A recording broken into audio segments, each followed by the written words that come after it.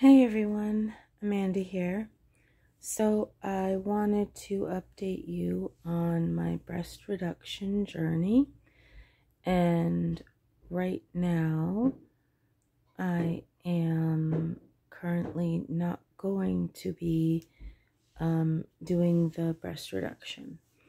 So, I made that decision because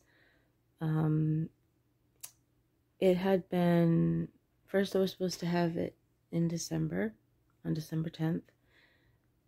And then it got postponed to February, and it was tentative on the date, and then I found out it was going to be February 17th.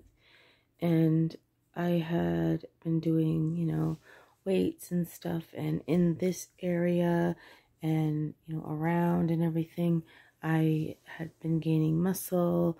Things had been, toning up and stuff. And the first two times that I had been fitted, I had lost weight, and it fit two totally different ways. So she had to modify it. And I thought, well, if 2 months are gonna go by, like 2.5 months, I could lose, a significant amount of weight, and it might not fit properly, like around the shoulders and things like that, because it needs to be tight.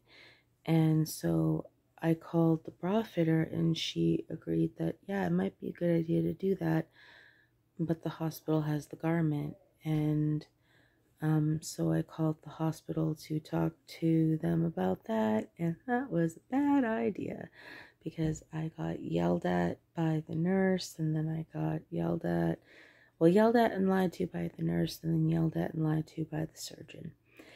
And it was a really awkward situation because they had never talked to me or treated me like that before, and they refused to do another bra fitting. And it was just horrible. So I ended up saying, okay, well, you know what, I am going to think about this, and I'll get back to you.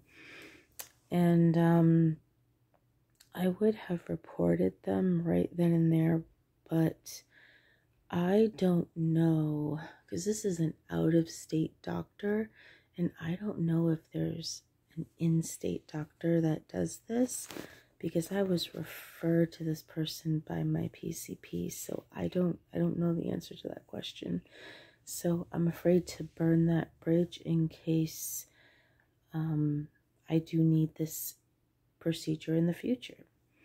So luckily I had my appointment with my bariatric surgeon. It was the first appointment that I had, and we talked about that kind of stuff, and then I told him about what had happened with that. And I asked him for his medical expertise, since he's been through this for so many years. What does he think? I said, I understand it's my decision, but what do you think is the best course of action? And he recommended that I wait, because you don't know how you're going to lose weight, where you're going to lose weight. And one of the things that the surgeon lied to me about, the breast reduction surgeon, was that, and this is why I was so sure about getting this done, is that she said, after you have this surgery, your boobs will, after a year, they will droop, and there's procedures we can do to fix that. And I asked her to her face, I looked her right in the eye, and I said, is this going to cost me out of pocket, or will this be covered by insurance? And she said, well, based on your case, this would be considered a medical need or necessity, so it would be covered under insurance. That's why I said yes. That's why I didn't have a problem. But then she backtracked on what she said. So that's why I was so confused as to, well, what do I do now? Oh my goodness, what do I do now? And he was concerned about the story that I was telling him, and at the end, because he was like typing and things like that, but at the very end, he asked me, and what is this doctor's name and where does this doctor work? And I told him, and he wasn't typing anymore. He was writing. So I don't know if maybe he reported her. I don't know what he did, but he was very concerned with what I told him. And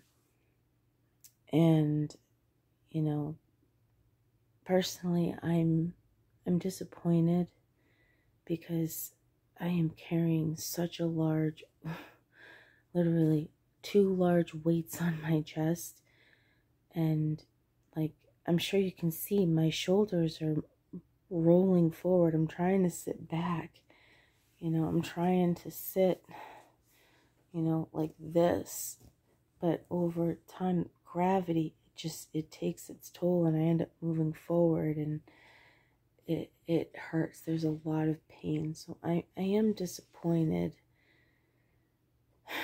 in that respect. It's not easy. It really isn't. And it's not exactly what I wanted, but this is just the way that it's going right now, and I think I made the right decision. For now, we'll see how things go, but I'm not really happy. I really wanted these things to be smaller so I could manage my body a lot better. But it is what it is,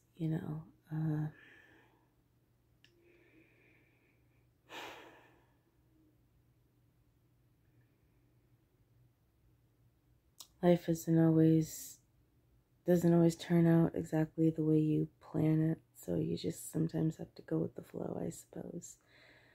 But yeah, that's where I am. So right now I am focusing on the weight and wellness part of things, and exercising and losing weight and toning up and doing all that stuff. So that is what I'm doing, going to groups and doing all the stuff that they want you to do, and creating a new healthy lifestyle for myself, which I am learning and doing. And yeah, it's coming together. It's slow, but it's coming together.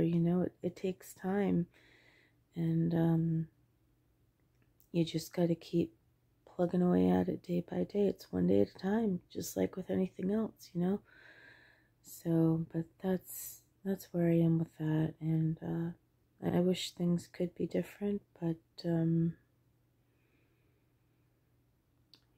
things are the way that they are, and sometimes you just have to roll with the punches. So that's what I'm doing.